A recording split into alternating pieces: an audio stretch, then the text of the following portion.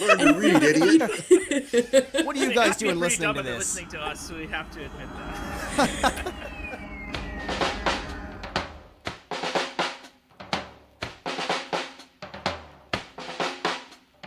Hi, I'm Jacob Kinney. And I'm Liam McPherson. It's the newest edition of your barista's favorite podcast. It's Speech from the Throne. We're here to bring you the latest and greatest from the halls of power. But not with another Pierre Poilievre fluff piece. We're just here to argue. Hey, Liam, who are we talking to today? Well, Jacob, we've got a real treat for the listeners today.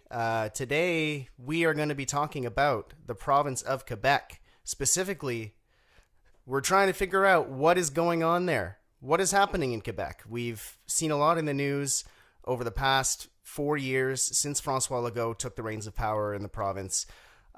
He has overridden the Charter of Rights and Freedoms multiple times for various causes.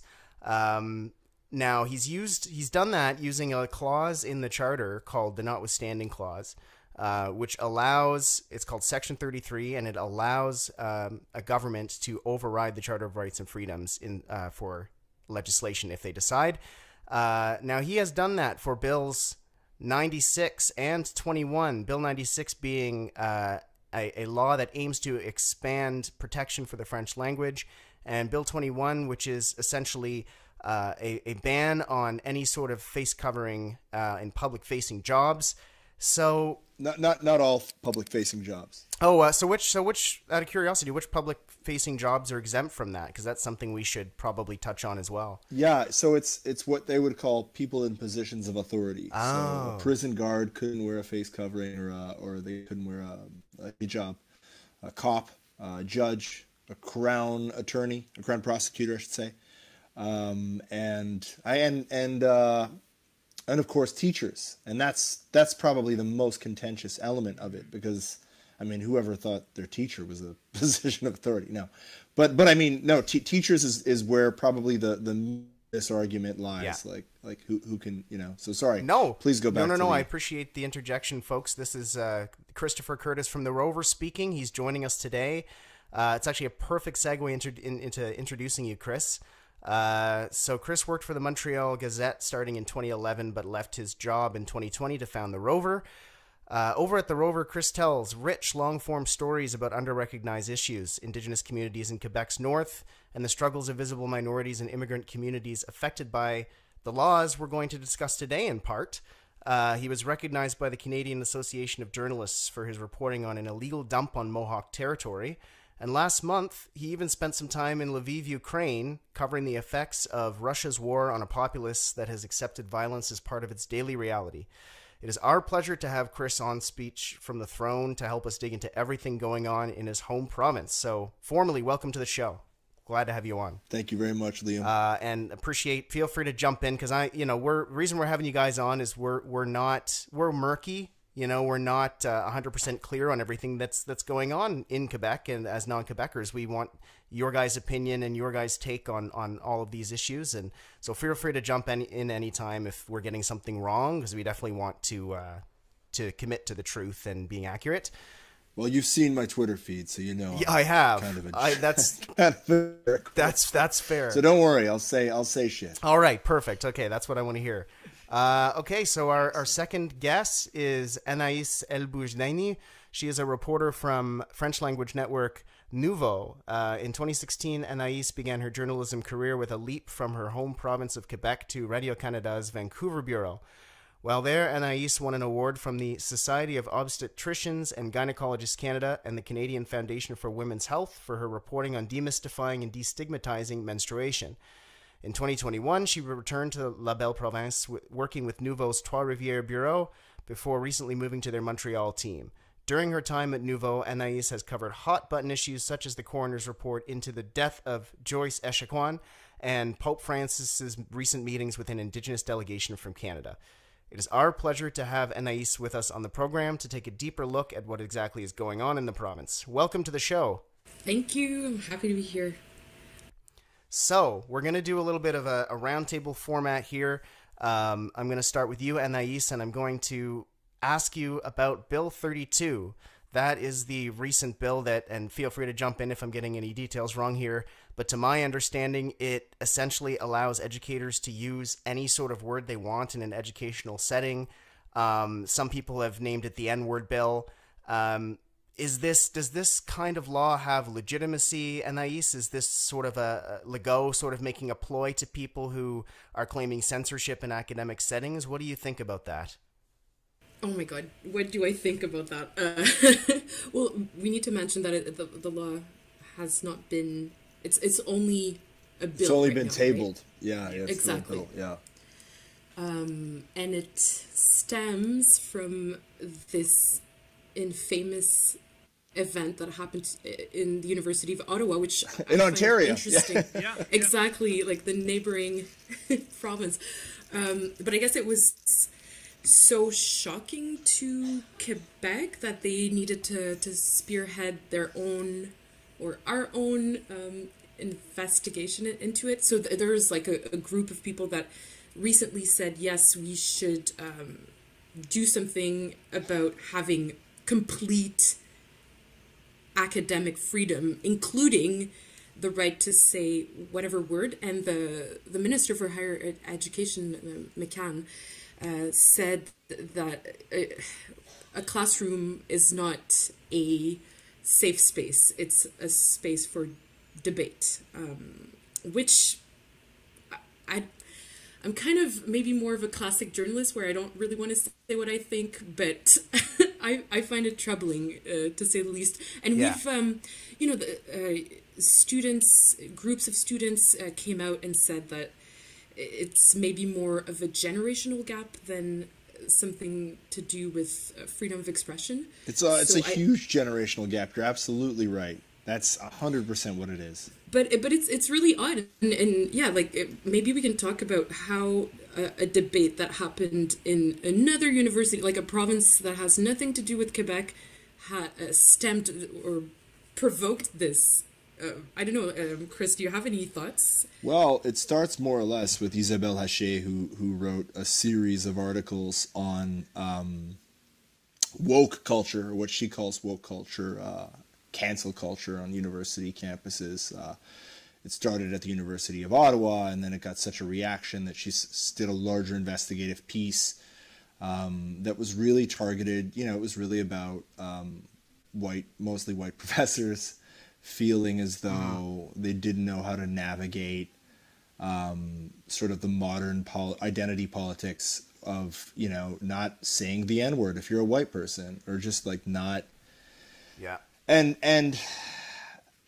I look, and I also think there's a deeper background of like there is a sort of French view of freedom of speech, which is an art and which is absolute, and it's, you know, you can separate the man from the art. I mean, Roman Polanski lives in France, so you know, still worshipped over there. Yeah.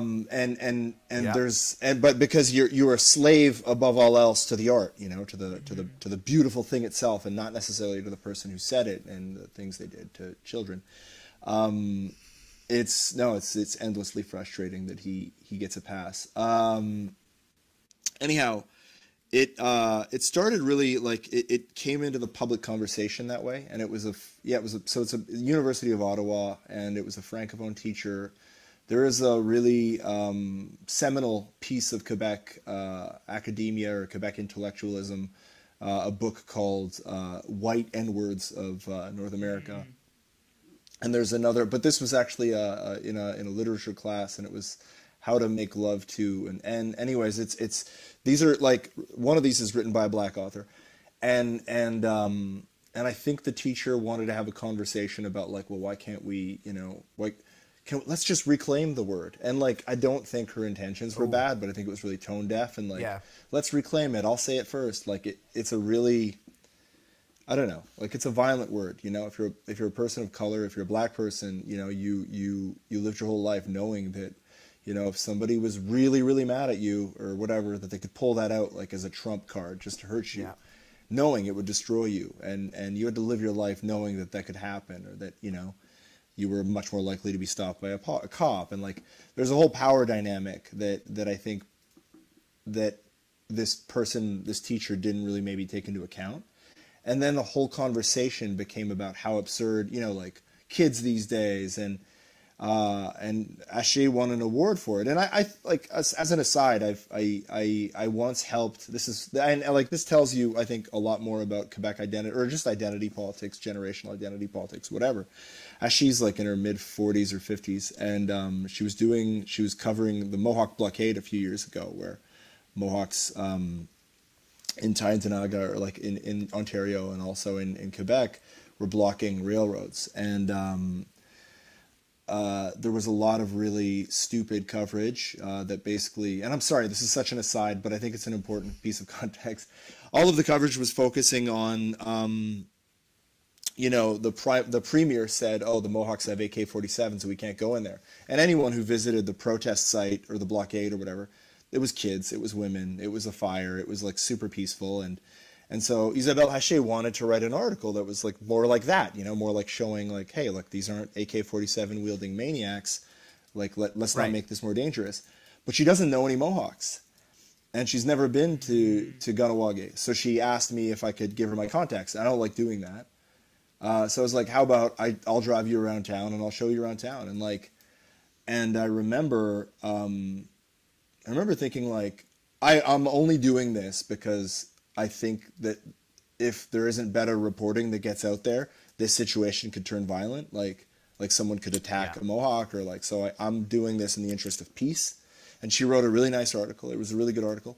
But I look back and I think like, it's kind of fucked up that she didn't know anyone in the community, It's fucked up that she never had occasion to go there. It's fucked up that like, you work for a newspaper that has probably in its editorials expressed its desire for reconciliation. You're one of their most, they're one of their most famous journalists, and you don't know anyone in the indigenous community next to where you live, whose land, by the way, like they would claim as theirs. So, I mean, there is a little bit of, so like, this is like, I think she's a really nice person, and I think she's a really good journalist, but I think she has a huge blind spot when it comes to race. And a lot of people do. And the Quebec identity is hard because, you have to square this circle, which is like, I was the victim of colonialism, but I was also a perpetuator of colonialism. And that's hard, because in Quebec, if you were a francophone, like, you were a second-class citizen for until relatively recently, in the 1960s, with the emergence of the Jean Lesage liberals, Quebecers kind of took back sort of their place in society gradually. And this, almost all of our identity politics stem from that, that struggle. Yeah. And so a lot of these francophones or a lot of francophones, I shouldn't say these francophones, it sounds like it's pejorative or something. I'm half, like, my mother's francophone. Anyways, a lot of the francophones in Quebec only really experienced some sort of self-determination, like in the realist sense, for the last, since the 1970s, let's say. So it's weird for, to only experience self-determination for a percentage of your life, and then to suddenly be told, hey, by the way, you're also an oppressor. So it kind of just like fucking destroys people's intellectual world. And I'm not saying they're right. Like, you Quebecers, I'm a white Quebecer. Like, most of my lineage is francophone. Like, I am 100% the beneficiary of colonialism. Like, I don't think I would have done this well had my ancestors stayed in France. So, like, it is okay to recognize that. It doesn't mean that, my life didn't have hard aspects to it, and I don't deserve some rights and recognition, but it certainly does. It certainly does force you to consider that, you're privileged, and a lot of people are not comfortable with that. And I think that's what this whole N-word debate is about. It's about people being really uncomfortable having their privilege checked. The people making the loudest noise about this are overpaid columnists who live in a fucking tower in downtown Montreal and have a damn fortune, and they're complaining about this because they have nothing else to get mad about. And the final thing I'll say about this, because I think it's so fucking pointless, but it needs to be said, this is a way for this government, or any government really, to not run on their record, you excite people with these useless identity issues to distract from the fact that, you know, in Quebec, we have the lowest high school graduation rate of any of the 10 provinces. I believe we have the highest functional illiteracy rate. You know, our prisons have the most suicides. We have the most COVID deaths. There are aspects, you know, the corruption. If you think corruption is done in Quebec, like, I'm sorry, but there's a ton of bid rigging in construction still. So, like, we are a province that has many huge structural problems. And it's not because we're bad or corrupt or whatever, but, like, we're a society like any other, and ours happens to have a few really big problems at the center of it. And you can't run on the record of fixing that, because that's a really hard thing to do, and that requires a lot of, you know, and this will bring us to our next question, by the way. There's a lot of these same kind of issues, but I believe that it speaks to our inability to win elections or to wage elections on really important issues, you know, like our infrastructure, or like public transit, or like you know, our fucking failure of an educational system, or how badly we've failed our seniors time and time again. You know, our elder care centers were like death traps during COVID. Like so instead of focusing on that, we focus on, like, who does this kid think they are, telling me I can't say the N-word?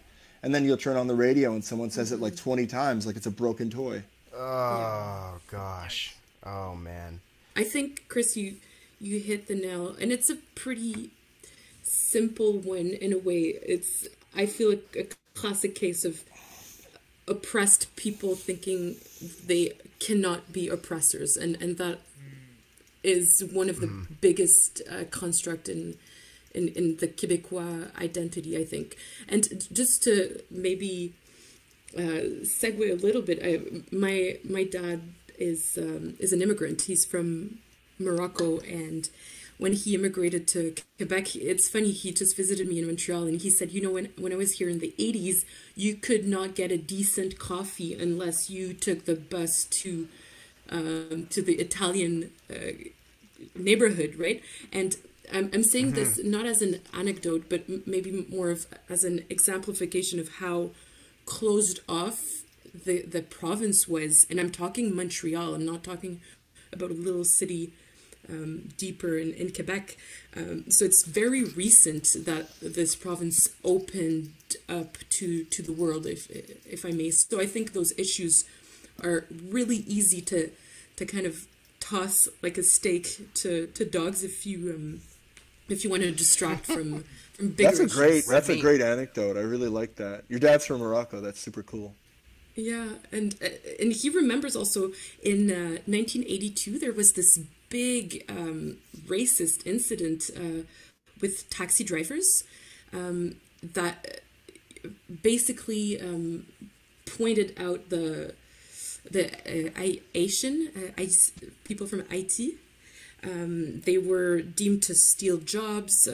I don't want to get into like the entire history of that riot, but my dad like remembers being told, "You're here stealing our jobs," and he's not the only person that has this memory. We're talking 1980s, and then you like compounded with what you said, Chris, about like how like journalists today don't have access to Indigenous people as sources. Like how is that okay, you know? And that probably extends to, you know, people talking, if you talk about immigration, I'm sure I have a lot of colleagues that have never met people of color, you know, outside of the context of being reporters. So yeah. I think that speaks a lot. Versus when I was in Vancouver, it was impossible. Like, you could not be in Vancouver or BC and not have met someone outside of, you know, whiter Canada. Anyhow. So those are great points, guys. I'm gonna pull in Jacob here real quick to weigh in as well, and then there's a lot to chew on here, so I got some follow-ups. But Jacob, go ahead. Yeah, well, I'm interested in your guys' interpretation of the directionality of this, because we're talking about a generational gap, which sort of assumes that, you know, with time these racists are going to die off, they're going to be replaced by a new generation that is thinking a little more openly, more accepting of the world. Is this the reality? Or, at the same time, Chris, you're talking about Jean Lesage, but Legault, he's saying that his icon, the guy that he wants to emulate is Maurice Duplessis, the premier that came before. I don't know if he ever said that he was trying to emulate him, but I think he defended him sort of indirectly. Oh, certainly, and it's sort of like it feels to me like Legault is trying to pick up that legacy of pulling Quebec back. People are revisiting it just so happens that Maurice Duplessis is getting a makeover in the intellectual circles, which is horrifying. Horrifying. Yeah. It's so for those of you if you're in the rest of Canada, if you don't know, Maurice Duplessis was a union-busting, anti-intellectual, big conservative ally of the Catholic Church, really complicit in the exploitation of Quebec workers from American industrialists. He was a son of a bitch, but I mean, he hated the right people too, and sometimes I think that turned people on to his brand of nationalism, because he did defend Quebec in interprovincial, rivalries or whatever. He did defend Quebec, and he, there was a distinctness to us as a people, and there was a certain sort of I think people think like now they look back and they see nostalgia, they see they see a simpler time, and when they say simpler, they mean a simpler time, a whiter time. Yeah. But they're you're forgetting that these were times where Quebecers lived were among the poorest people in North America. These were bad times for Quebecers, and yet they look back and I don't know. I think there is a sort of a longing for something that they can understand, because you can understand that the New World is a little harder to understand because, well, it requires you to think in a context that you just that totally outside of your own reality. Who all of a sudden having to to confront the fact that a woman might choose to wear a headscarf like this. It wasn't forced upon you, and it's actually an expression of your individuality, and it's an expression of your it can even just be an expression of your feminism. They can't, to them it's but that's different than our struggle. Our struggle was away from a religion. Why are you embracing your faith? And they don't realize that to so many people who come from overseas, faith was their only, faith was what kept them going under a tyranny, or faith was what kept them sane, and instead they see is their own oppression from the Catholic Church, and so it's weird. He is getting this historical makeover, and he hasn't Legault hasn't. He said, well, at least Duplessis had his faults, but at least he defended Quebec, and I think that is very much what I think François Legault would like to see written on his grave. He had his flaws, because he'll admit to his flaws, and he'll admit he does backtrack, and he can be a thoughtful person. He's not this caricature. I think he's out of touch, and I think there's a mean streak in him that I don't like. But he is a thoughtful person. He is able to change his mind. He's not as stubborn as people might think. Mm-hmm. But so I think he would concede on his tombstone. He would want for it to read, he had his flaws, but at least he defended Quebec. Well, and I'd like to definitely hear from Anaïs about this. Are we, if we take France sort of as a lodestone, Quebec is racist now, but if they see over the seas, they could be much more racist. You have far-right candidates that I would say that almost winning elections. You have blackface on TV. I don't think Quebec is. I don't think Quebec is any more racist than anywhere else. I think Quebecers are just more upfront about it. Yeah, I think that's true. When there was the hotline, the barbaric practices hotline from Stephen Harper, that was popular across Canada at the same percentages. I think there is traditionally a different interpretation of religious freedom for the French and for the English. We see it, English people see it as an individual right, whereas the French see it as keep your religion out of my state. I get that I don't agree with that view of it. I think it's, or at least I don't think the religion and state should mix, but I tend to kind of lean more towards individual religious liberties and not okay, we'll prevent the white majority from ever seeing something that displeases them. Yeah. Sorry. So that's where I was kind of going with Yeah, that. I think it's a dangerous pitfall to just paint Quebec as a racist nation. I think that never flies when you try to put that cloak on. And who's Quebec? What's Quebec? Like, who are the Quebecers? And I think Chris, you did a great job at reminding that, with Maurice Duplessis, who I want to remind people about this really frightening thing. They're called the orphans of Duplessis, and so they were like those people, kids that were labeled mentally ill without being so, and they were treated in orphanages with very dubious practices, with the cooperation of the Catholic Church. And so with the Tranquil Revolution, and I know it's maybe common knowledge, but I just want to remind people that this happened, this Quebec of darkness and poverty that suddenly became modern thanks to the Révolution Tranquille. And of course people will have this epidemic reaction to religion being mixed to politics, and I think that's what we're seeing as a reaction to this law. But I would be careful at calling it racist, and I think we don't see the same thing as what we're seeing in France, this call to an extreme right. I think there's a nuance to be added. But I would keep an eye on France, because the debates that we're having today, they were having 15 years ago. That's exactly what I was trying to get. Yeah, I think that's what you were saying. Yeah. The debates that we're having now, they were having 15 years ago, and again, my fear is that whether the next government is a CAC or a Liberal I think that they're going to struggle on the meat and potato stuff, and they're going to go to the identity stuff because it's easy. And once the shock of Bill 21 wears off, once the shock of Bill 96 wears off, or whatever, you need something else. And I think that's kind of what happened in France. Is of course their context is way different. There's a million there's many different ways in which it's different. But I always my mind is trained to expect the worst.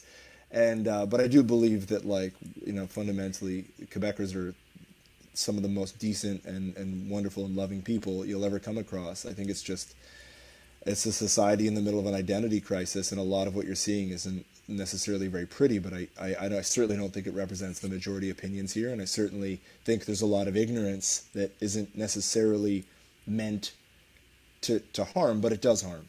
15 years ago in France is so different, and I'm also expecting the worst. Maybe in 15 years we'll just talk about climate change, because that's going to be the only thing that will matter, and hopefully... In my whole condemnation of the government, I didn't once mention its record on climate change, which is awful, but I'm sorry. That's an excellent reminder, Anaïs. But yeah, I think Quebec in this crisis, hopefully, and that's maybe what I hope for Quebec, is to accept that we are deeply American.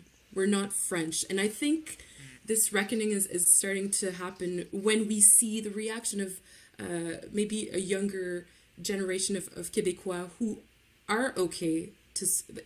They know they have to speak English, and they know it's okay. And more mixed people like me from different backgrounds, like people from coming from immigration. I think that the context is very different from France, where you have this deep-seated racism that's against especially North Africans and especially Muslims. I think we kind of have that a little bit here, but it's so different. So I don't know if it's informative to look at what kind of debates they were having 15 years ago, but that's my own opinion. It's tempting though. It is, yeah, of course. And you look at the popular, I think the ultimate sign of okay, have you ever, this happened to me when I was going to Ukraine. I was on a flight to France first. and I see the flight attendant. He's talking to this French couple. He's a Quebecer. They're French. Doing the most theatrically French accent, and he's like clumsily using their expressions. And I'm just like, I'm embarrassed for him at like this act of supplication before the mère patrie. Like, I know that we came from there a long time ago, but so many people in intellectual circles in Quebec need the validation of the French. And so like Mathieu Bocoté, oh God, him. Was popular. No, he was popular here, but the minute he was accepted in France, the way he's been embraced, he was, La Presse was calling him, or someone who worked for one of the like not crazy newspapers. Like, and I shouldn't, La Presse is an amazing newspaper. Like but one of the newspapers, and like a serious non-Quebecois newspaper, referred to him as like a significant, or the most significant intellectual in modern Quebec. Boy. And the leader of the Parti conservateur du Québec, like I don't know, there's like, I see a reverence on the right for the intellectuals of France, and for the not necessarily like Éric Zemmour, but like they love Macron, and there are things to like about Macron, but Macron's policies like have further criminalized the existence of Muslims. Like, being Muslim is increasingly difficult in France, and he only accelerated that trend with the ban on hijabs for anyone who's under 18 anywhere in public. Like, so I do see some admiration, but I also think Anaïs is pointing out to a really, like, it's the first time I ever thought of it this way. Thank you, Anaïs, like, what a warrior, working in Trois-Rivières and Vancouver, like going all over the place, like that takes and Nouveau, man. Anyways, you work with a great team. You guys are awesome. Likewise, I admire your all right, no, you don't everything have to you do with the anything. road. You don't No, seriously. No, Chris, she's not kidding. We had a phone call, but, and I said I got Chris Curtis. Oh my gosh, I love Chris. Like, trust me, it's genuine. All right, well, all right, get the check cleared. I forgot what I was saying.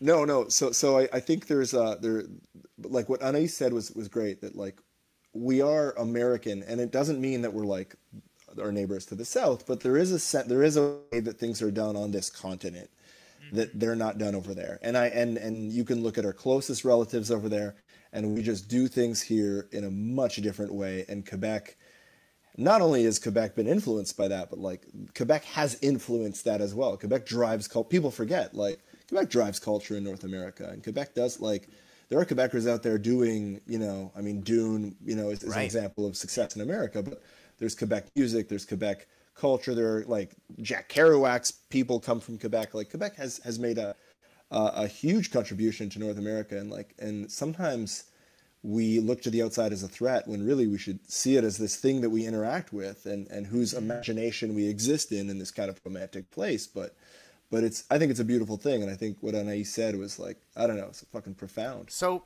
there's a lot to chew on here, and basically, I mean, what you guys have been saying, particularly about like the identity crisis thing, I think that's a very, very accurate thing to say, that the province is having something of an identity crisis. And I've lived most of my life outside of Quebec. When I was living in the Ottawa area, I did live on the Gatineau side for 2 years, and I remember I was sitting out back once. I think with Jacob, actually. I think you were there, Jacob, but tell me if I'm misremembering this. Jacob and I were sitting out back, and my neighbor comes out, and he's a francophone, very nice guy. But I remember it was during the 2021 election, and the debate in which Shachi Kurl asked that question about Bill 21, and he was incensed. He was incensed that you would even ask that. And he, a lot of the columnists of the day, I remember in the French media, were framing it as Quebec bashing. There were polite suggestions from people like Émilie Nicolas on maybe a better way that Shachi could have phrased the question.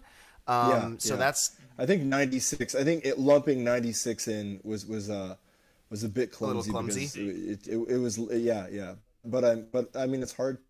It's not easy. It's not easy to moderate. But this guy was upset. And at the same time, like 21 is like, if you use the notwithstanding clause to get around people's human rights, there's something wrong with the law. Exactly. Like, you're going to open yourself up to some criticism. I think where the debate would be is they'll say, oh, well, you know, maybe like we can have a conversation about, does it target Islam or is it anti-religious? Yeah. But like, but the thing is, a lot of these people don't consider this in their argument, is that like, it affects, Bill 21 almost exclusively affects women of color. Like, I was sitting down with this guy and I said, so, because I wanted to hear his perspective, and like there was no vitriol in my voice. I said, you know, like, I want you to tell me why why did you feel it was Quebec bashing? Where are we getting this wrong, kind of in understanding your point of view? And he said, well, and actually one of the first things he cited was the Quiet Revolution. And he explained that there's a certain amount of religious trauma, which you guys touched on very beautifully. And it still affects, like Chris was saying, it still affects people to this day when they see new immigrants come over who are particularly more pious new immigrants. They think, you know, how come you're not like us? And they shouldn't think that, but that's what they think because they're so deeply traumatized by an institution that had such deep roots in the province, still does, but really did until the 60s. And that's what he was saying. He said, it's almost like it's like this trauma we're getting over. And I said, okay, but I said, and that's completely valid.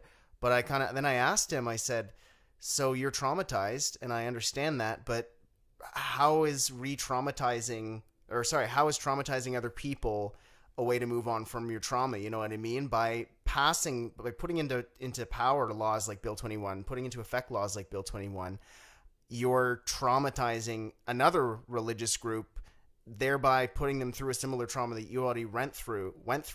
What you should be doing is try to see it from their perspective. Like Chris was saying, see it as a symbol of his individuality, see the person, you know, through the face covering or whatever. Like there are people there that their whole personality isn't that face covering, but there seems to be this, because of this identity crisis, it's almost like some of the population has the blinders on. And I think that you're absolutely right. It's stoked by people like François Legault, who when they're not maybe doing so well with the deaths in long-term care homes, or they're not doing so well with other things, or you know, just governing in general, they toss red meat.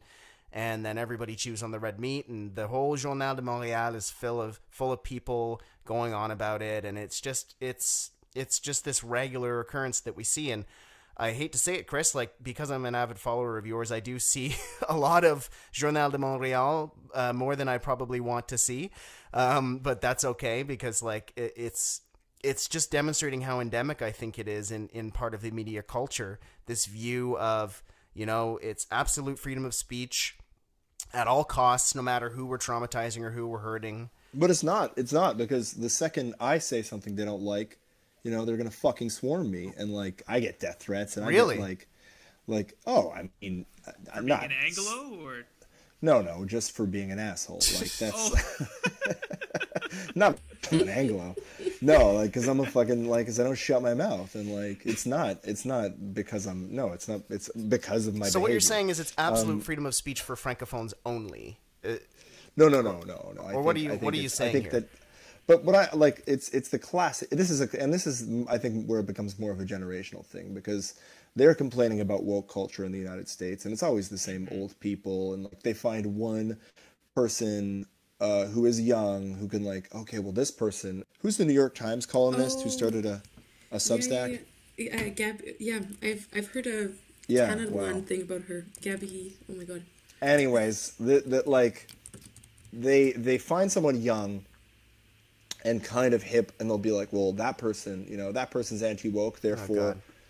And so anyways, like, this anti-woke thing is like, goes beyond Quebec. Like, it's everyone's, wokeism. You know, everyone's kind of wokeism, yeah. But like, I think people had maybe more time to deal with it elsewhere, and like, it kind of hit us all at once, and people are just fucking really mad about it. And it becomes a sort of like a slur that you can throw at someone to discredit what they're saying. Well, he's a wokeist. Like, you care about other people. Fuck you. But that's what's so frustrating, Chris, amazing. Is particularly during my time in the province, in Quebec, I tried to read more French media, and I still do try. You know, it's my second language, working on it. But, you know, like when I'm doing my reading in the French media in Quebec, that's all I see is wokeisme. And it's like the new thing that's sort of just used to discredit people who are trying to stick up for minority rights or trying to stick up for language rights. Yeah. And it's a shame. It pollutes the conversation because, like you said, Quebecers can be some of the warmest people that you've ever met in your life. Just, you know, they're no, it's not that they're more racist than anywhere else. It's that the racism is more up front from, you know, possibly for cultural reasons. It certainly exists in English Canada. I can tell you that as a mixed guy, it exists. And it's just kind of, in English Canada, it's almost like simmering beneath the surface kind of thing. Whereas in Quebec, maybe, and I don't know why, particularly, it just seems to be a little bit more upfront or on the nose, maybe.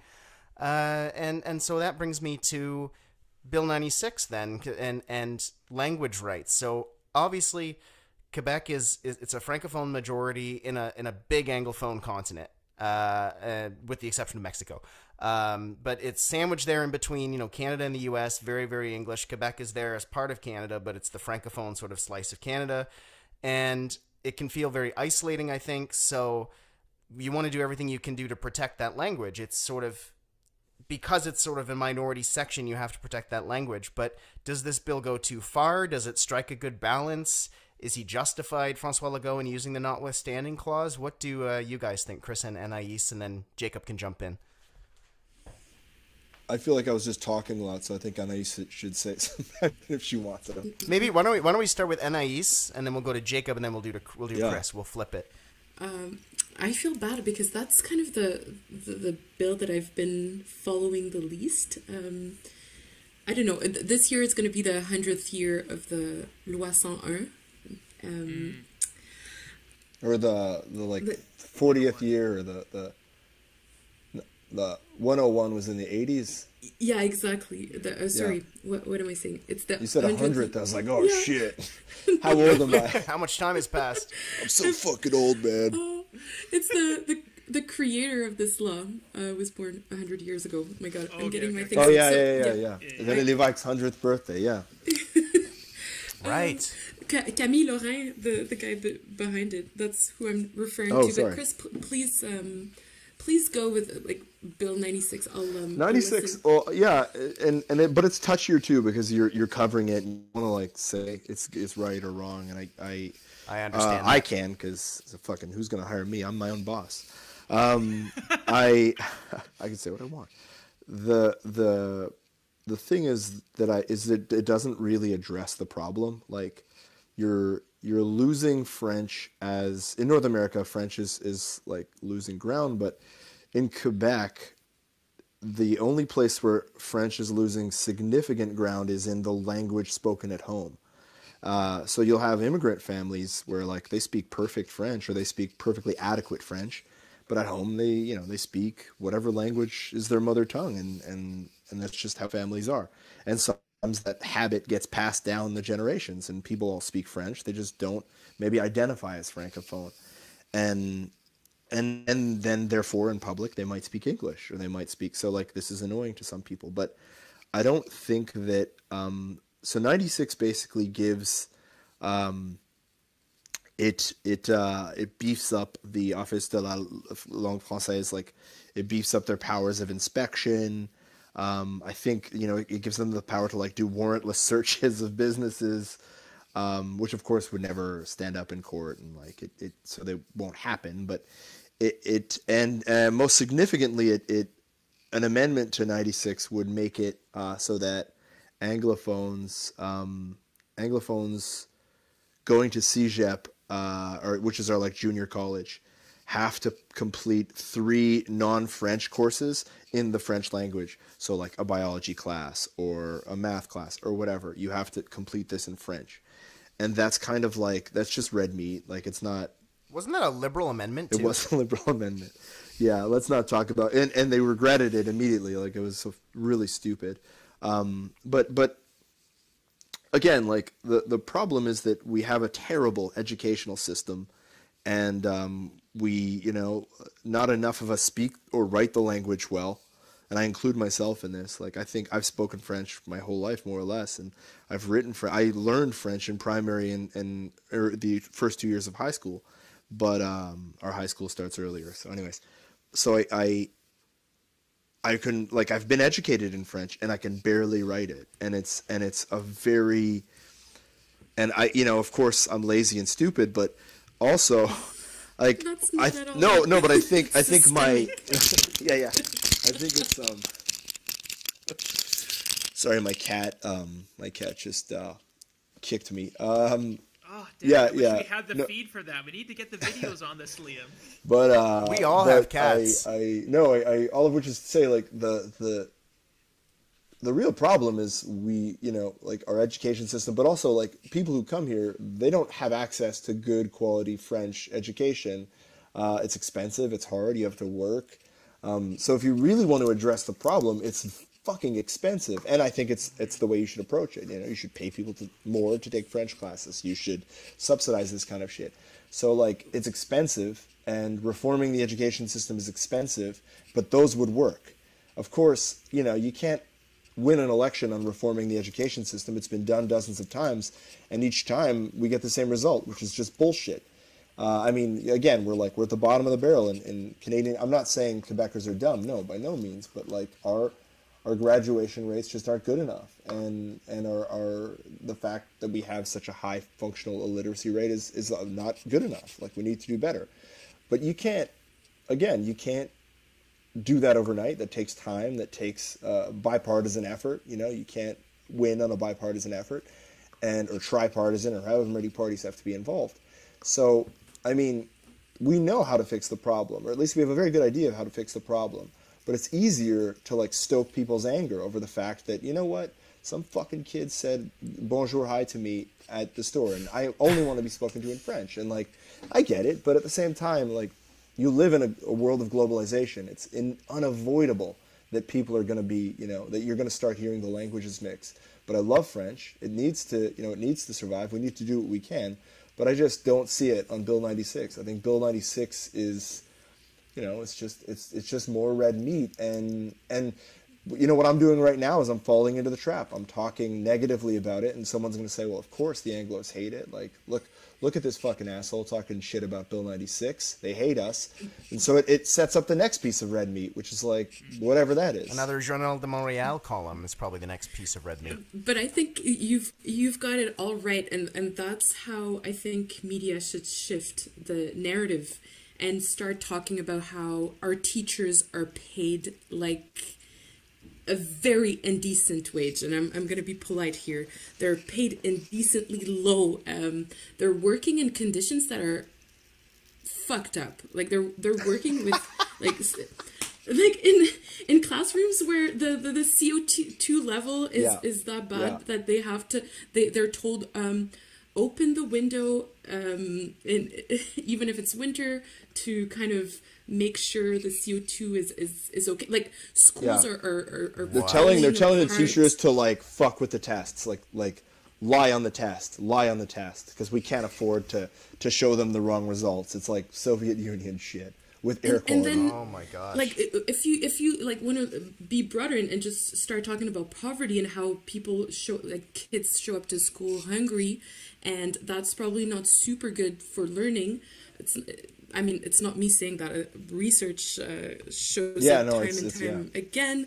And you have, as you said, like illiterate rates that are like off the roof, which means that people cannot read for themselves, which means they listen to radio, and that's their only means of maybe being, and I'm talking about that on a podcast, maybe I shouldn't, but if you like only hear what we say, Learn to read, idiot. What are you guys doing listening to this? Listening to us, so we have to admit that.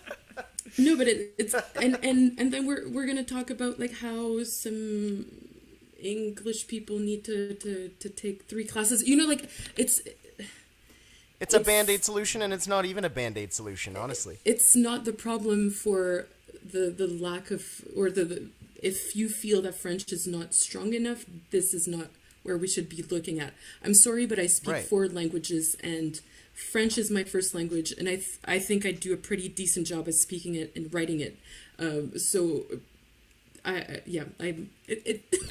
It frustrates me so much that this wins in the public opinion. This is winning in, like, public spheres, and then again, like, the worst thing we can do right now is pit the English Quebecois and the French Quebecois. Like, we need to talk together, and we need to start looking at again, climate change, about how we can do reconciliation with First Nations, and how can we make sure immigrants that come here have a decent francisation class. I don't know how you say that. Like a yeah, I mean that's learning French. I call it francisation too. Like I don't know what else it's called. And how can Francicization?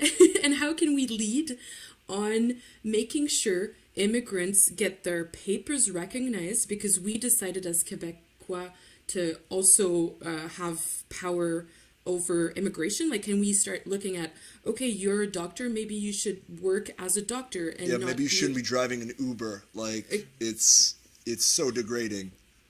Not that it's degrading to drive an Uber, but like the guy was. You'll see like a surgeon or an engineer, and you're thinking like, oh well, you know.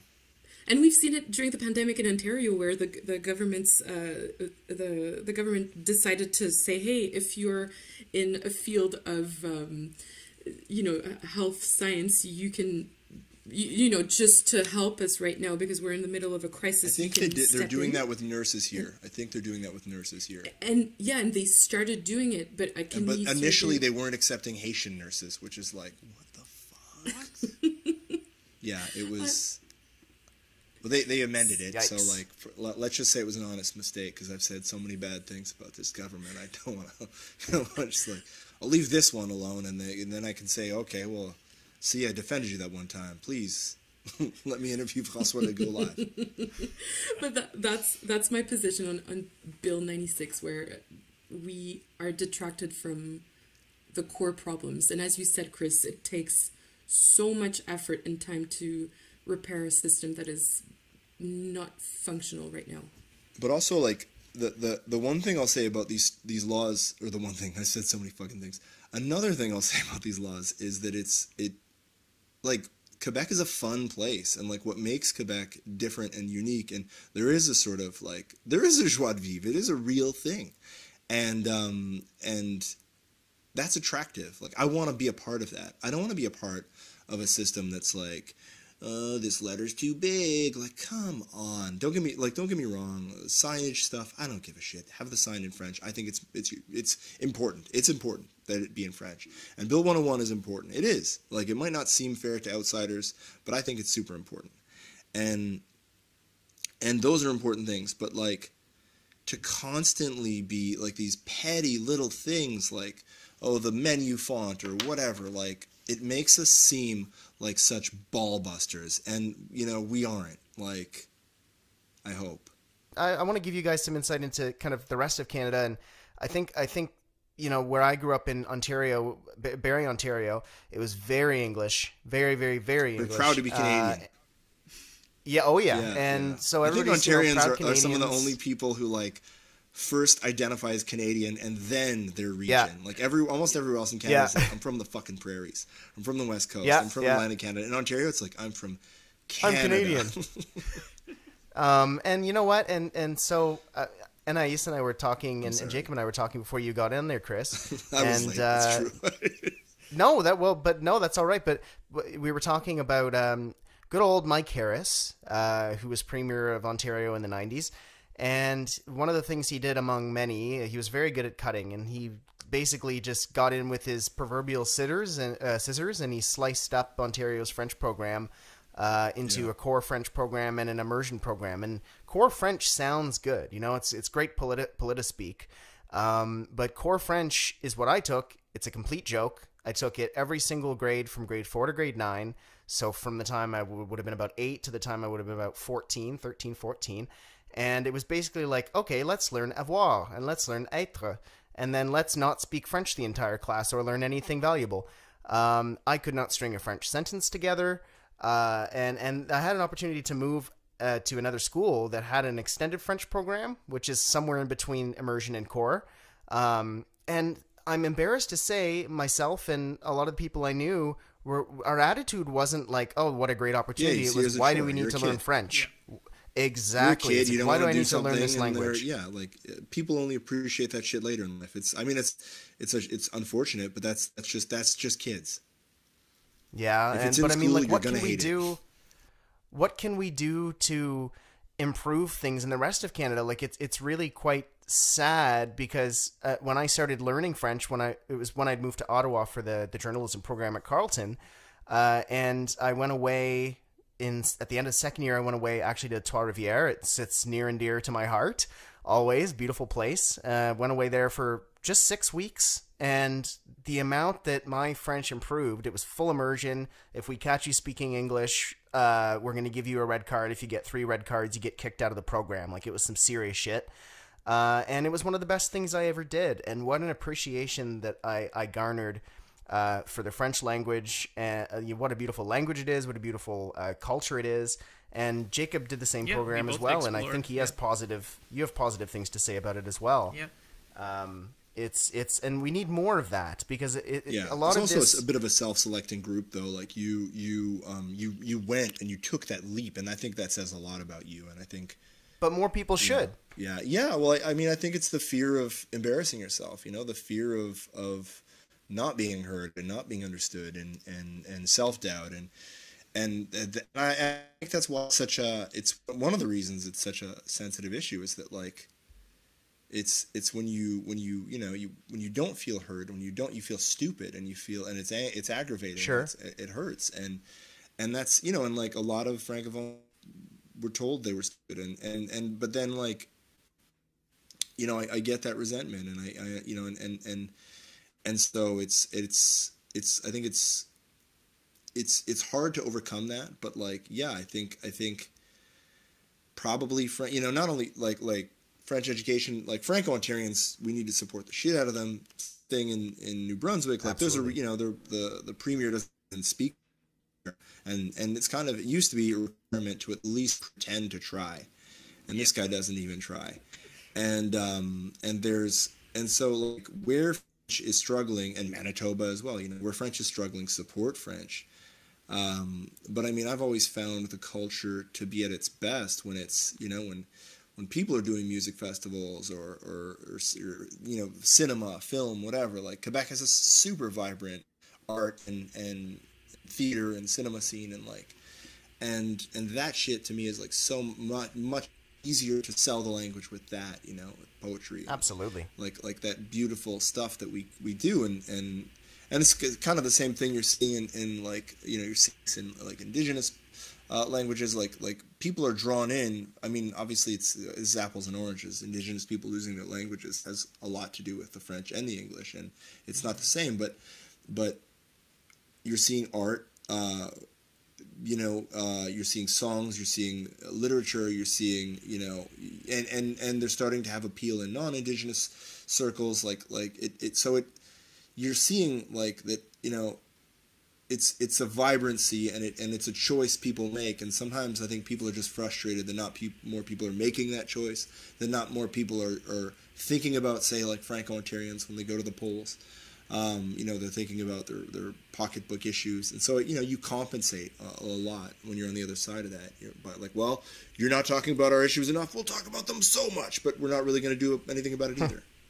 And also, I think it's worth mentioning that, we're, as of now, a bilingual country, and that Quebec doesn't own the, I don't know how you say that in English, but it doesn't, it's not the only place where you speak French, right? Like, you have, as you said, like, Franco-Ontarians, and they have a rich history and a fight, like a fistful history, where grandmas were in front of schools with their needles, waiting for inspectors because they were banning the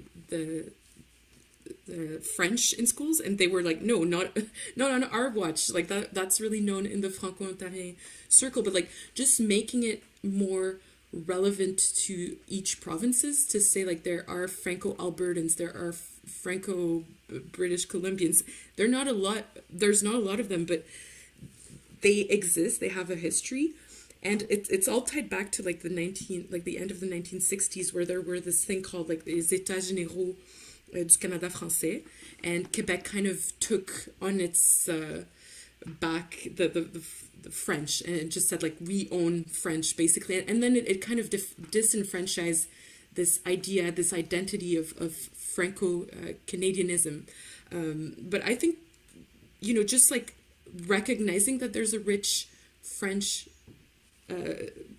history in each provinces could already help. Denise Bombardier is like regularly condescending to the French people speak outside of Quebec. You know, oh, they speak in the prairies, they're stupid, or like, and a lot of people who defend French here only give it lip service elsewhere, and when it comes down to it, they won't do anything other than maybe like make a little bit of noise, but they won't do anything to defend French elsewhere. And I think you have to defend it all over. Like, look at what's happening in Louisiana right now. Like, people who, you know, people are rediscovering French, and like, and it's what gives me hope ultimately, is that, you know, language contains the vitality of a people, and like, that shit has to survive. And I think if we all have that in mind, then it will survive. And, you know, I certainly, like, I try to sort of occasionally say, like, look, I mean, look at indigenous languages, like those, you think your language is threatened, like, so, you know, you have languages that are wiped out, and like, what are you doing to help them? Because like, it's a struggle that we're all in, or it's a struggle that none of us are in. And, you know, I'm very interested in how the two topics we've been discussing relate to one another, because if we're talking about ways to protect the French language in North America, it seems like the obvious answer is the same way that we're growing any population in the Western world, which is we have to rely on immigration. Western countries just aren't producing enough babies by themselves anymore. We need to have immigration. Where are these French immigrants coming from? Well, if we look at where France colonized the world, you know, it's Haiti, it's Northern Africa, it's the Middle East. You know, can we think of reasons why people from these places wouldn't want to come to Quebec after what we talked about in the first half of the show? Like, it seems like we're sort of chasing one problem with another, and that if we're going to make a place where people are more comfortable to speak French, we have to change the culture a little bit so that those people that do speak French are comfortable to come here in the first place. 100%. But what's interesting is also within, and I'm going to talk more about this population, if I may, because that's who I know best. But within like Muslim immigrants here in Quebec, there's even inner fights. You know, some people flew away from their home countries where they felt that religion was oppressing. So I think it also is. I'm not like for one or the other, but I just feel like that's it takes away from the debate when you also just paint this big discourse with only white people. Like I didn't hear a lot of women of color included in the debate, except from those fringe left-wing places, or there's like this or there's like lip service people from the right that are, you know, it's like the token Muslim or the token black person that just comes to speak. So I crave a larger debate. Like, if we're to have a debate about people, like, let's hear them and include them, because they might be even the solution to this law. Maybe people like immigrants will tell you, hey, you know what, it's actually a minority that it's affecting, so can we be more nuanced in the laws that we're proposing? There's actually a really good news site in Quebec called La Converse, and it's primarily women of color, and they do a really good job. I mean, it's super interesting. They look at issues that we might think are just kind of small side retail issues, and they go deep, and it's from, like, the thing is, like, Anaïs is so right. Like, we had a huge debate over Bill 21, and before that the Charter of Values that barely included the diversity within the Muslim community. Like, you'd be lucky if you got a Muslim source on one of those stories, never mind 3 or 4 or 5 or 6. So there was you were always presented with this weird false dichotomy of, like, oh, well, what about the women who are being forced by their husbands and which, by the way, is so infantilizing and incredibly, you know, to assume that that's what's not that it doesn't happen, but it, you know, to assume that is super infantilizing. But like, so it because this, you know, we don't have enough journalists of color, we don't have enough Muslim journalists, because there's such an underrepresentation in the media.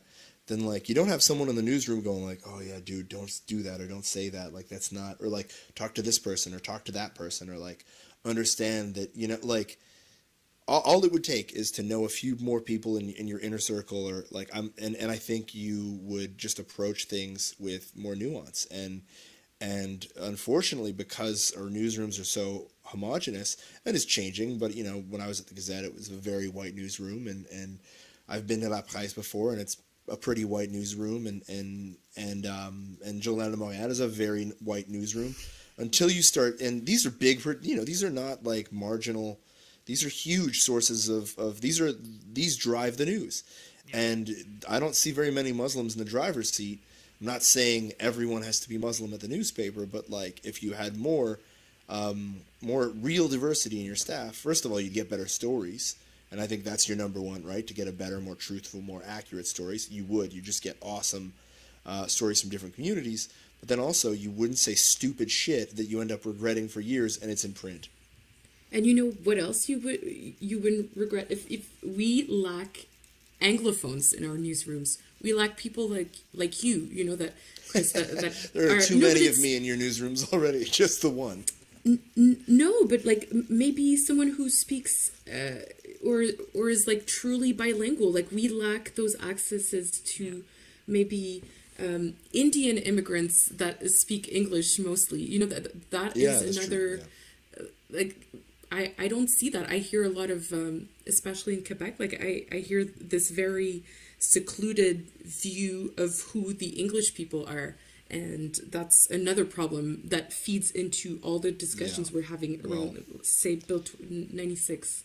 It's hard. Like, the one thing I will say about Anglophones in Quebec, and this is the one thing I think I have to, like, this is the only comment I'll make on this, is that there is a kind of weird, when people get mad, some people get mad at us, they'll be like, oh yeah, well, if you don't like it, like, go to Ontario, or like, or there's this idea that, like, we have a close tie to the rest of Canada, which I don't think I do at all. Like, I'm very much a Quebecer. Like, this is the place I know, and when I'm elsewhere in Canada, I always feel unusual that I'm not seeing and hearing more French, and I always feel a little bit I mean, I like it. It's you know, these are a lot of cousins and friends and whatever live in other parts of the country, but like, this is my home, and I love it, and I love speaking French, and I love the nuances of the culture, and I love the excesses, and I love the humor, you know, and a lot of these, like, a lot of people who, like, take a dump on me or whatever. Like, I worked in construction for, like, 8 years, speaking almost exclusively French, and, like, you know, those guys who work for a living, and, like, who your core audience, like, you don't know anything about them, you know, and I, you know, I could kind of turn that criticism towards them as well, but all of which is to say, like, we identify, or maybe some people identify as Canadians, or maybe a lot of them do, but we all, in a very deep level, identify as Quebecers, and it's unfortunate that people think that, you know, or they'll accuse us of Quebec bashing, as though we ourselves aren't Quebecers and we don't get to kind of participate in the identity of the, and I think that the you know, there is a uniqueness to the culture here, and there is a, even just like I grew up north of Montreal, surrounded, you know, in basically a francophone community, but like with anglophones in it. Like, our attitude is like, we were, the Montrealers in college would treat us like we were hillbillies, you know, like we were from some backwoods, and they would like, and so like even within Anglo Quebec, there's like a whole range of identities, and yeah, so it's like kind of lumping us all in. Like, I've often heard, like, oh, well, you know, the dropout rates are lower among Anglophones because, you know, well, yeah, no one's dropping out of high school in Westmount. Like, dude, we actually disproportionately our median income is lower than yours, and our average income is about the same. We're Quebecers. Like, we're, you know, there's a Westmount, but there's also, you know, you know, there's like a LaSalle, yeah, there's a Westmount, but like there's a Point St. Charles, like, yeah, there's a Westmount, but like there's a Lake of Two Mountains High School, which was a dump, but you know, so all of which is to say, like, we are Quebecers, and we have a lot of the same struggles as you do, and we have a lot of the same aspirations and hopes and love in our hearts,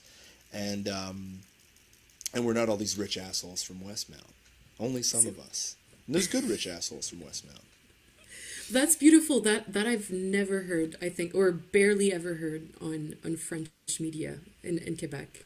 Well, I really liked that, Chris, and I think that's a good point to transition on to, another heavy topic. So, Anaïs, you covered the coroner's report into the death of Joyce Echaquan, and what a tragedy that was, and just a horrific story. That is a story that my family and the rest of Canada knew about. Like, that was one of those sort of rare, I don't want to say rare stories that kind of breaks and goes national, but it was a big story. And it's interesting because certainly I would say all of Canada has had their struggles with anti-Indigenous racism, and continues to have their struggles with anti-Indigenous racism. And it's interesting. It's just interesting to see how racism manifests itself in the rest of Canada versus in Quebec. You have a premier in Quebec who seems to struggle with even admitting that there is systemic racism. You have a premier who, despite numerous columnists who regularly praise him, having said blatantly racist things themselves over the years, despite things he said. And then in the rest of Canada, you have a lot of lip service where, oh yeah, reconciliation, oh yeah, truth. But then the racism manifests itself in other ways, like inaction, or, constantly kicking the can, or, boil water advisories that are still ongoing throughout the rest of the country. Now, with the specific case of Joyce Echaquan, I guess what I want to know from you guys is how did this woman get into a situation where this is what happened to her? Because she's Indigenous? Because to me, that's what it seems like. Yeah, it's 100%. Yeah. And how does that? And how is that? I don't understand how that is allowed to happen, but at the same time, it was one of those moments where, like, I don't understand how that's allowed to happen, but sadly, I'm not surprised. Like, it was one of those disappointed but not surprised moments. So, how do we prevent another instance of that from happening again? What will it take for the government to recognize systemic racism? What will it take for nurses to maybe have some sort of anti-discrimination training? What are the solutions to this? There was actually, they were trained. They did have sensitivity training. My God, they didn't really. Apparently not. Shit. Wow, I didn't know that. No one really took them. Yeah, that was one of the big things that I found from the inquiry. The coroner Jeanne Camel, who did a tremendous job. Don't ask Isabelle Haché. She thought it was like she was real mean. You could see how baffled she was at seeing how things were in place already but weren't exploited. For instance, the sensitivity training was in place, but I think only 2% of nurses took it. But also just the discourse, like she was calling to the bar all those witnesses, multiple nurses, and from my point of view, what also, and it's not to take away from the entire inquiry, but I was also shocked at hearing a lot of nurses saying, well, you know what, we would treat the same, we would treat someone who's drunk or someone who's poor the same way. Or someone who's poor. Which, yeah, like... Great, that clears it up, thanks. So that pointed out to perhaps a bigger problem. But no, I think it's...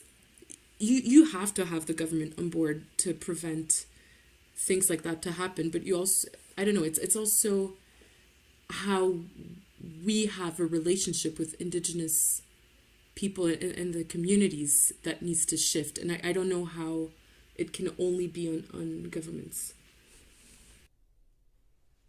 Chris, what are your thoughts on that? I was actually in Anishinaabe territory when the news broke, and I remember being so fucking, like, a deep rage. So I was working on something about, women who had died and disappeared and been assaulted by the police, and you think, like, oh, it just never ends. And right? It and a guy, like a guy who was taken on a Starlight tour and all that like awful shit. And what's upsetting about this is the debate, like one of the nurses said, and I'm going to bring this columnist up again. And then one of Isabelle Hachet's columns, a nurse said, well, you know, like she was quoting nurses from the hospital where Joyce died. And she said, well, you know, I'm just afraid that, I'm just so afraid. I don't want to treat Indigenous people anymore because I'm just afraid I'll do something that's going to be considered racist. And it's like, okay, homie, let me just stop you for a second there. They come to the hospital and they're afraid that they'll die with you laughing at them, like being mocked. Right. And that's going to be their last moment, is like writhing in pain, being treated like human garbage. You're afraid that someone maybe will think you're doing something racist. Maybe. Or that like anything you do is going to be considered racist. Like, my man, you have so much baggage to unpack. Like, but that's the problem, is that one of the problems is that the idea that like you are perceived as having done something, I'm not saying you're racist, but like you did a racist thing. I've done racist things. Like, I'm not proud of it, but I'm not so fucking stupid as to deny that like I'm capable of that. We all are, and that's one of the reasons that it thrives, is people think like this minute you do it, you know, or like the minute you admit it, then, oh, well, you're going to be exiled from society. But it's actually quite the contrary. Like, if you're honest about it, then, you know, then a real conversation can start. And I think a lot of people aren't ready for that conversation, no matter how much evidence you put in front of them. And like, to give you an idea, like the Quebec government is the only government in Canada right now that is suing the federal government to block the transfer of youth protection from provincial jurisdictions to the First Nations themselves. So like, this is, if anything, would be good for Quebec, because they don't have to keep statistics, or like they don't like, or they might, or they do in some cases. But what I mean is like, they don't have that extra burden of like more cases and more caseloads and whatever. Like, they get, like these communities get to control it themselves. And in reality, it's been a success everywhere it's been applied. It's been a huge success, because First Nations that regain control of their youth protection system are First Nations that can start healing from intergenerational trauma. And when that happens, everything benefits. Crime goes down, kids do better in school, the future is a little bit brighter. And all you had to do as Premier of Quebec was get out of the way. Just get out of the way. But he insisted on suing the government and blocking this transfer of money that is rightfully belongs to the First Nations. But, you know, blocking this transfer of funds and blocking this transfer of jurisdiction, and really blocking people from controlling their children's futures, because you wanted a political win. And you wanted to look tough fighting Canada, and you wanted to be able to take credit for eventually Quebec, because Quebec already has like a sort of program that transitions First Nations control to from like back mostly nominally to First Nations. So like, I think it was just let's show off our own thing. We don't want theirs. We want to keep control of it. So like, you can say all you want, but if that's the example you're setting for people, that like, you know, these people are pawns and we have to control them, and in arguments before the court of Quebec, the government's lawyers said like, well, these people can't be trusted to care for their children. They don't have the competence. So like, oh my God, you know, that to me is profoundly racist. And that shit is like, and that's not even the political party. Those are government lawyers. They're not partisan. They work for the government. So like, this is institutional. This is the definition of systemic racism. And it's playing out before our eyes. But because nobody filmed it and no one's screaming and crying, oh, well, it's not, you know, it's not such a big deal. But I guarantee you that like, if they're getting in the way of these transfers, and if these transfers are taking lives, they're taking longer than they should, then they're putting lives at risk. They're putting the lives of children and their parents at risk. And they're doing that for political gain. And you know, to me, that is despicable on such a deep level. Yeah. I'm sorry. There's not even like a thing we could debate. I apologize. No. Oh, well, no, there's nothing to debate. It's just, you're bang on. I think you pretty much succinctly summed it up, and I'll pull Jacob in here to see if he has any thoughts, and then we'll go to the next topic. Well, Chris, I was very disturbed when I was reading your reporting into Val d'Or as well, and the if I recall correctly, the details, there's 12 or 13 Indigenous women had made allegations against SQ officers in that city that they had been attacked by police, either physically or sexually. And the allegation is so horrible that Justice Minister of Quebec is crying on television while announcing the investigation into them. The province puts a few of these police officers on suspension while there's an investigation, and then the next day, when this is announced, the whole police attachment in Val d'Or calls in sick in solidarity with their alleged assaulters. Like, that's if you're talking about this is a simple case of actions bad speak apples. louder than words, man. Yeah, you can say exactly. a dirty word, but that, to refuse to do your job because some of your people are they haven't been charged with shit. They're just being investigated and they're being sidelined to avoid a distraction. Like, it's not, this isn't a major thing. This is, that's violence and that's intimidation. You're telling everybody in that city that, like, we won't do our jobs if you report us. Exactly. We will not keep you safe. And I'm not some big advocate of the police, but, like, we won't do the bare minimum. If you tell on us, we are going to fuck with your shit. And that, to me, that's what the message was. And to take it a step further, what I found in my reporting was that actually they had hired a private investigator. The law firm representing the police, so the police's union hired a private investigator who was a former RCMP agent who would go around and show his card and, like, which was very much made to seem like he's still a cop. and he would basically, like he found one of these women, brought her to a hotel room and started grilling her, started interrogating her, basically. She thought he was a cop. So he tried to do it again, but this time she brought a worker from the Native Friendship Center.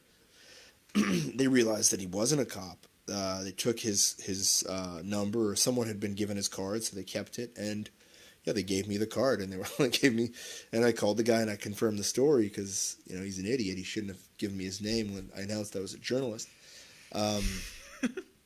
No, I mean, I wouldn't have had anything, but he just fucking gave himself right up to me. So, like, way to go. You're a shitty cop and a shitty fucking criminal. And, I mean, I don't know if what he did was criminal. I really can't say that with certainty, so I'm sorry for that. If any lawyers are listening. Thuggish behavior, regardless. It was thuggish behavior, and I really do believe that. And I mean, that just, again, like, the same people who organized that walkout, like these cops, hired a lawyer to, like, attack the victims, and they were trying to get information on other victims, and they were like. It was this whole kind of, like, the day after the news broke, or a couple days after the news broke, the cops leaked one of the names or a few of the a criminal record or something of one of the women to a reporter, like, and I mean, what does that tell you about their strategy? Like, they play dirty and they discredit victims, they intimidate victims, and and again, this is an institution. This is the provincial police. This is one of the. They have an incredible amount of authority. I think they have 5,000-6,000 officers across the province. These are very powerful people, and they refuse to be accountable for allegedly, and by the way, like, an independent investigation into their investigation or into the police investigation into the police. Please, I know it's confusing, but anyways, found that none of the victims, the victims were all credible. They were all perfectly credible. They just couldn't find corroborating evidence, and which is often the case in instances involving sexual assault, and it's often the case in instances involving an authority figure. And I don't know if you ran across that, Chris, whilst being in Abitibi, but I feel we're going to hear a lot about that in the upcoming months or years, but there's also cases of Indigenous women being sterilized without consent. There's a lawsuit right now in the prairies regarding forced sterilization without consent, and I know that the university up there in Val d'Or is looking into it, because apparently there's more cases than we think. So talking about the institution of the police, now we also have the medical institution. I'm just curious to see if you've heard those stories. I mean, you hear horror stories about how people are treated at the hospital. There's plenty, people have been turned aside, people like or refused treatment, like that has happened. Sterilization, we could hear about it. I'm not plugged into that, but I know that if it's not forced sterilization, then it's youth protection getting involved in someone's life, and once they get their foot in the door, it's really hard to get your kids back, and to have that, to have that again, and so it's more that, well, I think you nailed it. It's like how many institutions, right? The schools, the church, the schools, the church, the cops, the government. Fucking but it's not how many systemic. of them? Exactly. and it's crazy because it's like he'll come pretty close to sometimes to saying it. And he'll be like, however, just say it. Just for the columnists who are listening, I didn't say the word, therefore everything's fine. And it's so silly. It's like, it's almost like when people were like, oh, there's a tape. Like, I don't know if you guys remember this, but like, there's a tape of Trump saying the N-word. Like, like this was what people needed. Like, okay, once he said the magic word, the spell will be broken. Like, look, if you don't fucking know he's racist by now, I guess you're also pretty fucking racist. So like, it's not like if he says it, it's not going to make a difference. But I think they know. I don't know. It's really hard. It's really hard to.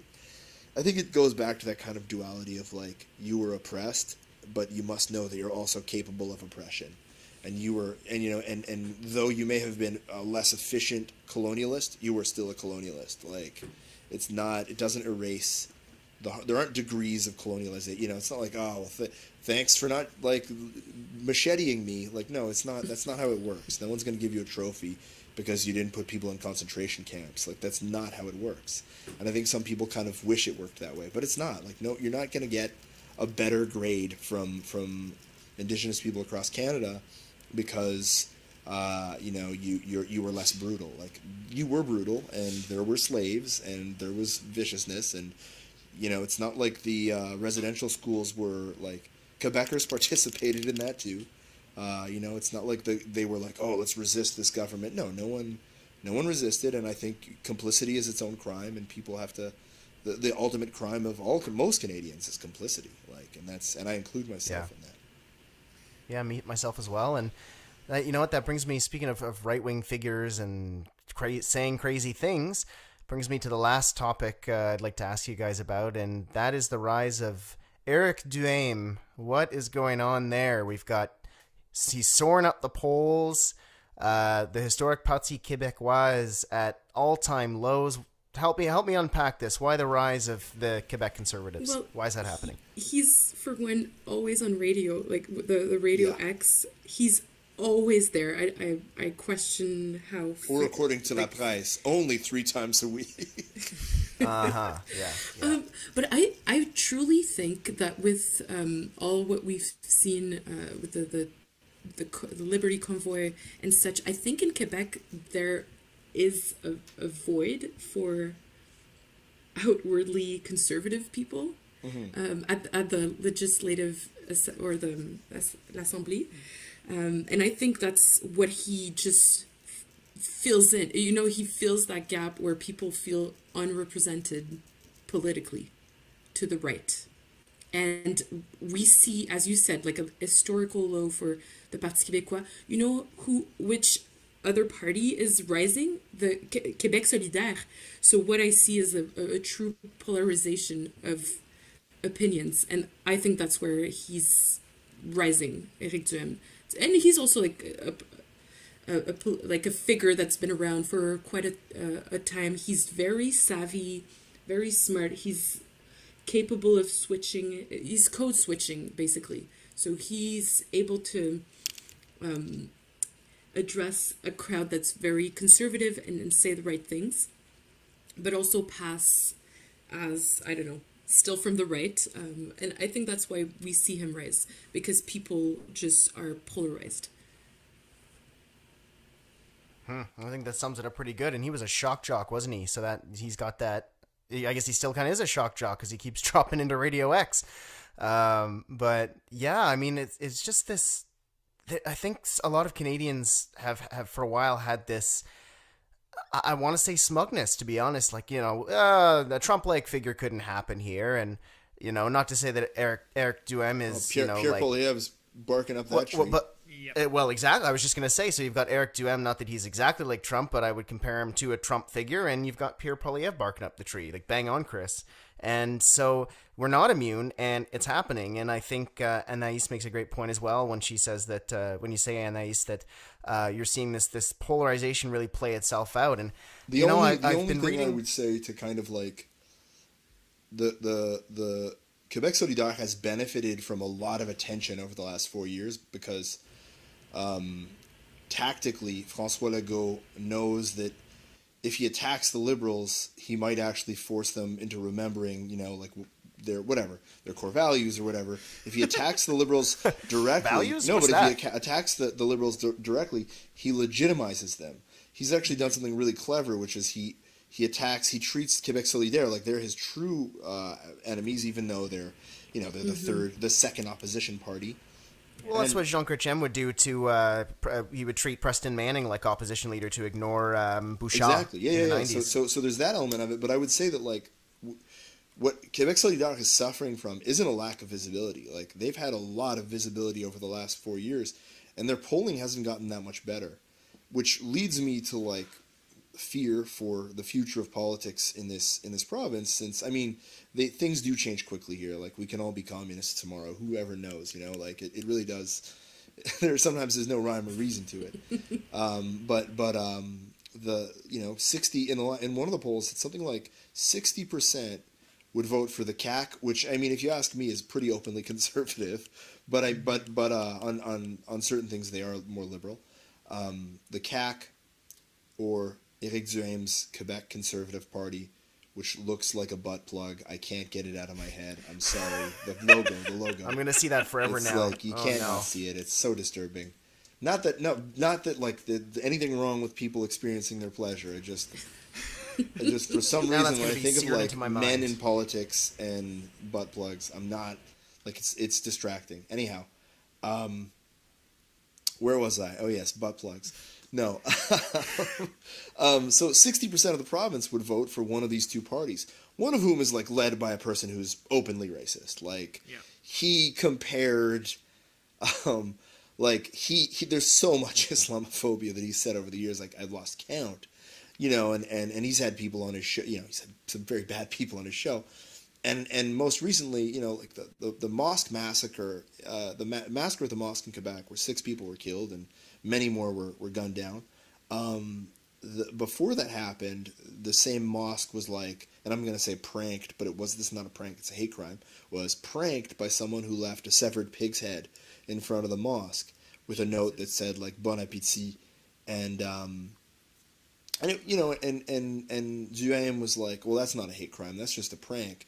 And in an interview recently where he's trying to like clear that up, he's like, well, it's wrong in the way that like ordering pizza for your neighbor and like not paying for it, like, prank ordering pizza. Come on. Exactly the same thing. It's like prank ordering pizza for your neighbor and then murdering him like the next month. Like, no, it's nothing like that, you fucking idiot. But sorry, all of which is to say he's being normalized, like getting a nice kind of, there's criticism of him, but it's not a super critical portrait of Éric Duhaime. It's a portrait of Éric Duhaime, and I would say it's almost a favorable portrait of Éric Duhaime. But the effect it has is that it normalizes him in politics. He's being normalized, like he's being invited to these big talk shows. And it's being like, okay, it doesn't matter what he said in the past. And he said, like, disgusting things about women, disgusting things about, about minorities, and hateful things. And so, like, you can say all that shit, and you're fine. We're like laundering his reputation and legitimizing him. I don't think he'll have a huge showing in the elections. He might win a seat. Whenever Jeff Fillion decides he's going to announce his run, he might win a seat. But I don't see the party, right now.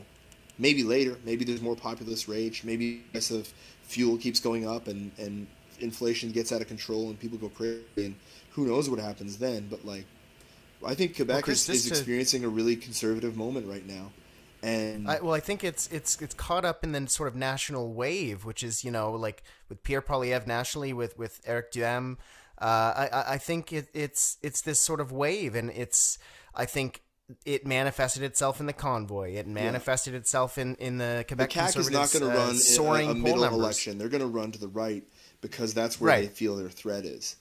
And the Liberals, years of like sloppy politics and years of glad handing and corruption and being arrogant to the youth, years of having a leader like Jean Charest have kind of destroyed that party, and I don't know if it's worth saving. Honestly, like, I feel like it should be burned to the ground. Quebec Solidaire is not really moving in the polls. Parti Québécois is led by a 75-year-old man trapped in a 40-year-old man's body. He's so boring I don't even remember his name. Pierre Poilievre, Simon, whatever. Anyways, he was educated at Oxford, and he doesn't matter. And he's like, he's like, everything the CAQ does, I'm going to the right of it. But like he's the thing is, he's irrelevant, and it's hilarious to see them writhe and get involved in their little culture wars. And it's like, buddy, do you think if you like get on all fours and bark for this government, they're gonna like let you keep your email when they inevitably take over your office? Like, they're gonna like let you be a staffer or something, or you can go on the political shows, because you're so far from the concerns of everyday people that like the biggest policy issue you can think of is like, what if Quebec had an army, which is something he floated, or let's do Bill 101 in Cégep. Like, dude, you have inherited a lineage of politicians that go back to like some of the greatest politicians in North American history. You are a fucking loser. And I'm sorry for saying it, but like, all they're doing right now is making noise in a debate. And I'm sorry, maybe that's a rude thing to call him a loser, but like, what are they doing? Well, what are they doing? Where are they in the polls? They're putting more red meat into a debate that doesn't need it. They're stuck on these niche issues. By the end of the next election, there might be 2 seats left in the Gaspésie region. And I mean, at this point, they're just like trolls who complain about other people getting affirmative action when, like, in fact, they got affirmative action when they were elected. They didn't even have enough seats to have official party status, but the National Assembly gave them some charity, and they're the beneficiaries of a lot of my money to basically exist in Parliament because their feelings were hurt. So, all of a sudden, like, they're real big on rules as rules when, like, a university chair, it needs to be occupied by a woman or a BIPOC person. But they're, suddenly the rules are a little more flexible when they need a handout. So, like, I'm sorry, like, this is one of the great political movements in North America, and it's reduced to this boy in his dad's suit. And on the other hand, you have a party that's so inept that they recommended an amendment to Bill 96 that is going to cost them huge in the next election, and that goes against their base in such a significant way that, Anglophones are openly talking about starting new parties and like. So they should. So like, so you gotta give the opposition credit. They fucked up real big, spectacularly. And I've been reading a lot about, Anaïs, you were talking earlier about sort of the increased polarization, and I've been reading a lot about what some people say is the increasing polarization, what others say is the perception of increasing polarization. I'm somewhere in the middle. Clearly, have you been on Twitter? It's like a hot dumpster fire. I mean, not that Twitter is the town square for everybody, but my gosh, is it ever difficult to have conversations about difficult issues with certain people in a civil way. And I was reading a piece by, I believe it was Aaron Wary from CBC. He was saying that there's a lot of fundamental things about Canada that we actually all agree on for the most part, but it's, surprise, surprise, politicians stoking the culture wars that makes it seem like we're more polarized than we are. And we are polarized. Like, we wouldn't be seeing Eric Duhaime rise in the polls if we weren't, and Pierre Poilievre if we weren't. But it's definitely, there's an opportunity for, and I mean, I don't know where they are right now because it seems like this political class has been pretty dormant as of late, but there's a space for a great Canadian leader or a great Quebecois to come sort of in the mix and remind us of what we do agree on, and remind us of what we can do together. And it's like Chris was saying earlier about, you know, like, he's like, I'm a Quebecer, like, and like Quebecers are some of the warmest people you'll ever meet. And like, it's just these culture wars are getting in the way of our ability to view each other as human. It's dehumanizing us, and it's removing our ability to speak rationally and with love about things. And I think, I don't even have a question for you guys. That's just my comment, like to add to this, comment. You know, it's that's my comment. And with that, you guys, Jacob, is there anything else you want to say, or should I wrap up here? Well, I would just like to say, if there's one thing that seems to be a general trend here, it's that the goal of the political discourse is not necessarily to be the craziest person in the room, but to be the second craziest person in the room. Like, people, they want something a little bit offbeat, but they also want to feel like you're still relatively sane. And I think guys like Eric Duhaime are good at sort of shifting the Overton window. They're increasing the level of acceptable political discourse so that someone like Legault, he now has that space to fill in. See, look, and I know the Quebecers hate being compared to the French, but I think that exactly the same thing's happening in France right now with, like, Marine Le Pen has been there forever, never really getting traction. Now you have Zemmour, who's just a little bit farther to the right than her, soaking up all the crazy airspace, and now she's the one that looks like the moderate right-wing candidate, and she has a shot of winning against Macron right now, I think, because of it. Pierre Poilievre is the same thing. Like, Bernier's crazier than him, so now Pierre he's going to be I never thought of it the moderate, right? And even in the Conservative Party, like PP, as we like to call him on this podcast, is sort of centrist for that party. Like, it's gone so far to the right that Pierre. By the way, I just want to announce this right now. The Rover has its first Pierre Poilievre comic coming out soon. So comic. Oh, beautiful. Oh man. Wow. Well, there you go, listeners. 4 panels of pure joy. Check out the Rover. But it's like we're in this very dangerous situation where these firebrands are shifting the conversation so much that the guys that are left over are now feeling more comfortable to let the inner racist out, because they know that the crazy spotlight's going to be soaked up by someone else, and that's a dangerous spot to be in. Second craziest person, I like that. You don't have to be the fastest guy. You just have to be not slow. The bear will eat the slow guy. You just have to be fast. You don't have to be faster than the bear. You got to be faster than the guy in the bush with you. What's the old saying? First is the worst, second is the best. I mean, there you go. But with that, you guys, all of you, thank you so much for coming onto the show, for making yourselves available, for correcting us, and being there to help us, to help form a better understanding of what's going on in La Belle Province. Chris, Anaïs, welcome back anytime, and thanks for doing what you do.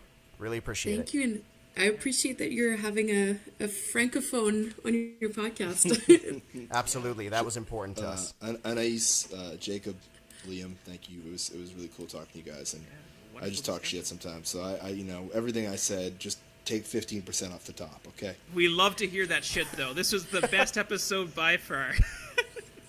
Real pleasure, guys, and listeners. If you are a fan of what you heard, if you're not a fan of what you heard, if you want to rage in my inbox, in our inbox, I should say, it's speechfromthethrone@gmail.com. That's speechfromthethrone@gmail.com.